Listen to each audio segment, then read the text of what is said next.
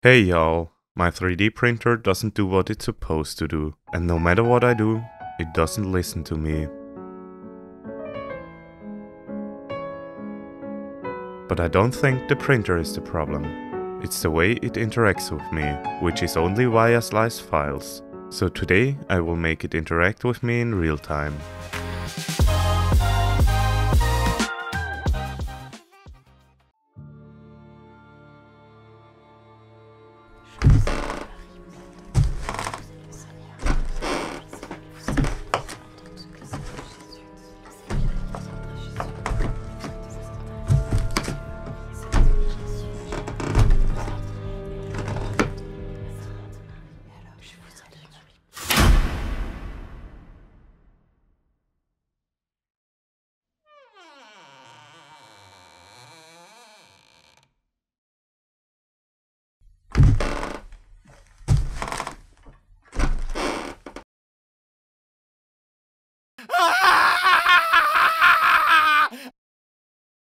Alright, here we have this video's test victim. Now we just need to make it listen to us and move as we talk.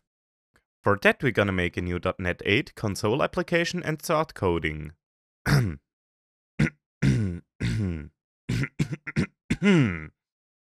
Well, turns out we need N-audio to work with audio in general. And we can use WASC for the speech recognition. For that we will download a small US English model which contains a whole lot of well-known English words. Now let's quickly set up some basic functions and see if it's really that easy. Test. Hello. Fork.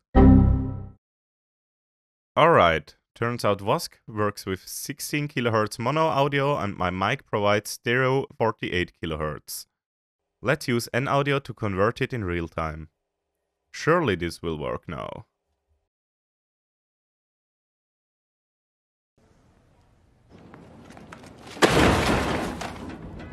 Okay, after a couple of code changes, I finally got it to work. Hello, my name is Roman. Please move 10 centimeters to the left.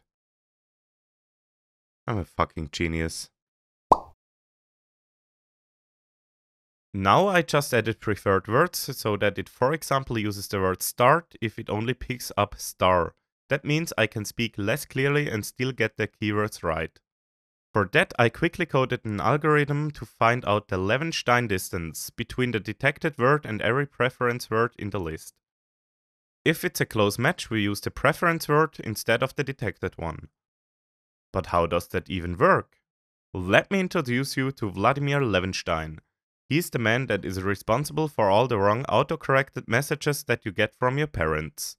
He invented the Levenshtein distance, which is a way to measure how different two words are.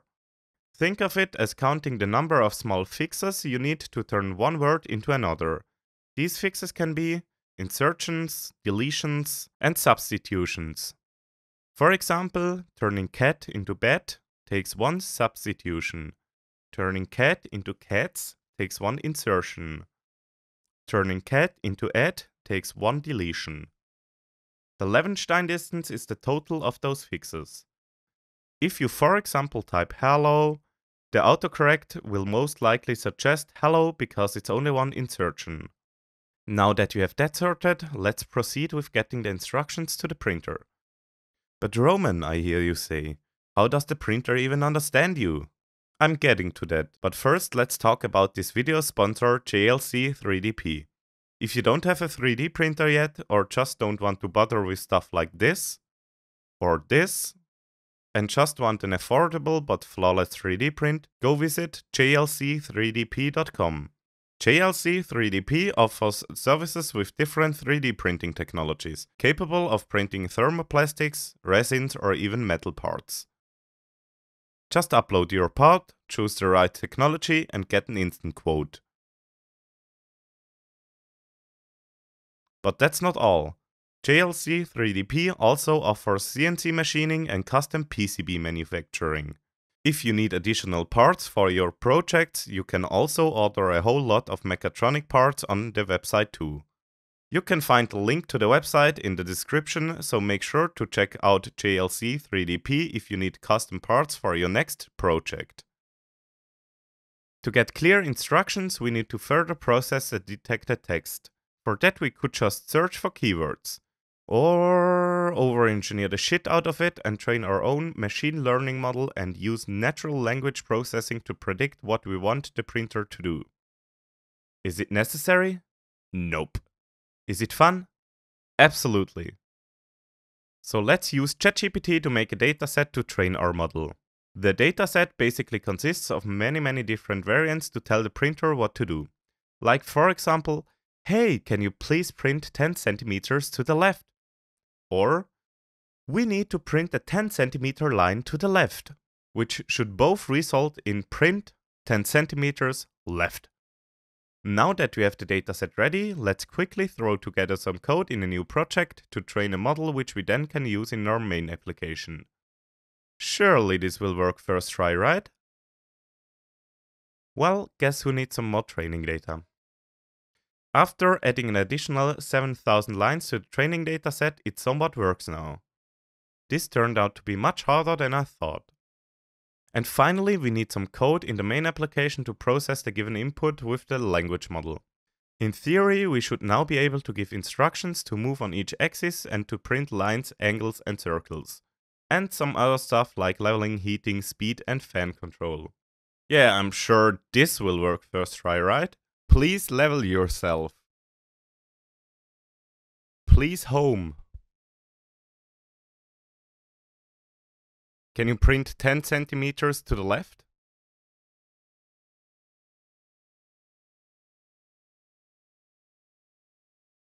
Please move 10 centimeters to the back. Okay, turns out I suck at programming and turns out training an own AI model isn't remotely as fun as I thought 2 days ago. Don't get me wrong, it's very interesting and I learned a lot and it's actually fun to do. But waiting 20 minutes for a model to train to just find out you have to change something and doing this over and over again doesn't fit my time schedule for this video. I will surely give this another try in the next project without a strict time schedule, but for now I admit defeat. This is the worst! So after about a day of fiddling around with the trainer settings and dataset just to still get only 56% validation accuracy, I decided to just move on and use ChatGPT API calls because ChatGPT is a whole lot smarter than my AI model and my whole existence. So yeah, let's do it the simple way and use AI that already exists. It was actually very simple to code this. I just had to make a somewhat clear developer prompt with instructions on how to handle the input and output. And now I can send my detected voice messages to ChatGPT and get a formatted command in return. Let's talk about communicating with the printer. In theory, it's easy, I just need to plug the printer into my PC and open a serial connection to send whatever I want. The only problem is I kinda don't speak G-code and the printer doesn't understand English. So let's fix that. Ladies and gentlemen, I present to you the G-code interpreter. Its only task is to take the generated comments and somehow translate them into good old G-code. This is pretty simple because we can just check the main comment, like for example print, and then further process it correspondingly. Now the last thing to do is to open a serial port and send the G-code to the printer. Easy as that, so I would say let's fucking test this thing. Hey printer, can you please home yourself?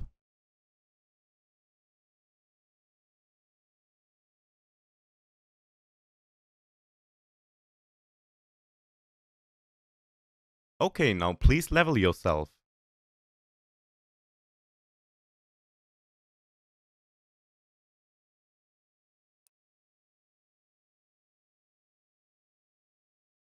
Now please home again.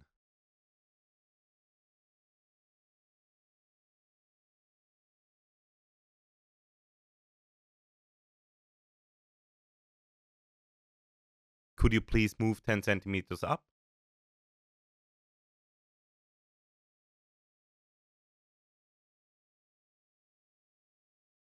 Now please move 10 centimeters to the left.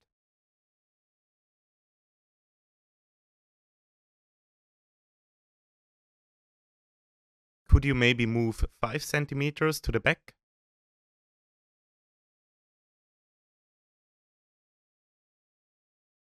Please heat the nozzle to 220 degrees. Can you print a 5 centimeter line to the back left at the 30-degree angle?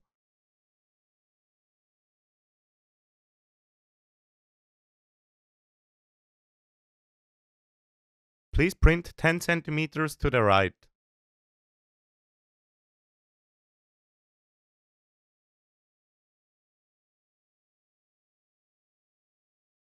Please print a 2 centimeter circle.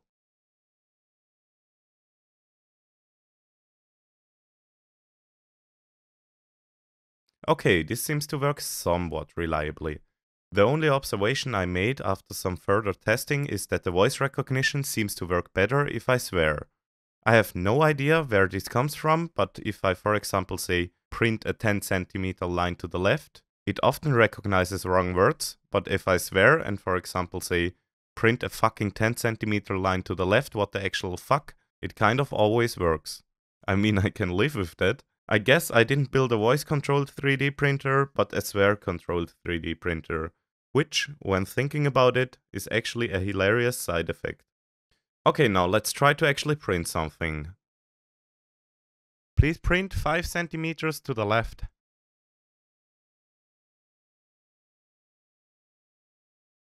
Now please print 10 centimeters to the back.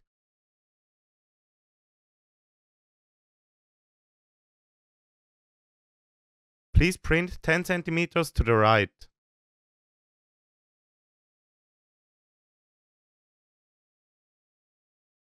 Please print 10 centimeters to the front. Please print 10 centimeters to the front.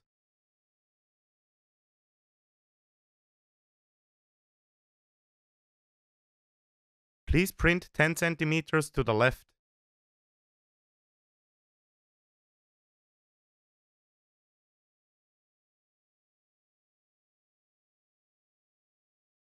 Okay, as you can see, it doesn't really work that well. Part of the problem is the stopping after each line. It forms a blob and then doesn't extrude very well at the start of the next line. And this also results in ripping the line off of the build plate when moving over it in the next layer.